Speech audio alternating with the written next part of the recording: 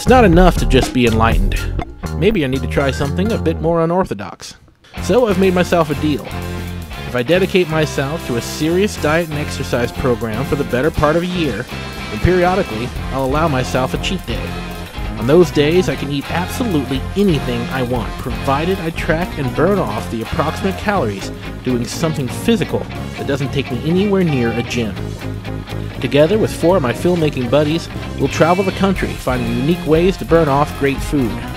Now I know that reaching and maintaining my ideal weight is going to be a long-term challenge, but I also know it's going to be a whole lot easier thanks to my cheat day.